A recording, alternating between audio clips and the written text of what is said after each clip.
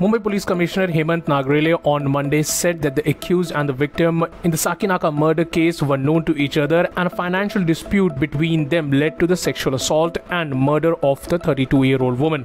Police Commissioner said that the accused had confessed to his crime and that there was nothing so far in the police investigation to indicate that the crime was premeditated. The 32-year-old woman was sexually assaulted and an unknown object was inserted in her private parts on Thursday night. She succumbed to her injuries in a hospital on Saturday. The Mumbai police arrested the accused, identified as Mohan Chauhan, on Friday evening and initially booked him for rape. After the woman succumbed to her injuries, murder was added to the FIR. Nagrale said that the victim and the accused were known to each other and had met multiple times. During the investigation, we learned that they have met 4 to 5 times in the past.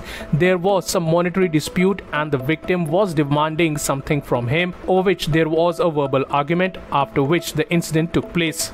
The accused hails from Jaunpur in UP and works as a tempo driver. The police said that they have not found any criminal record against him in Maharashtra and they are trying to find out if Chauhan had committed any crimes in Uttar Pradesh. The woman had been staying with her mother for the past 8 years after her husband left her.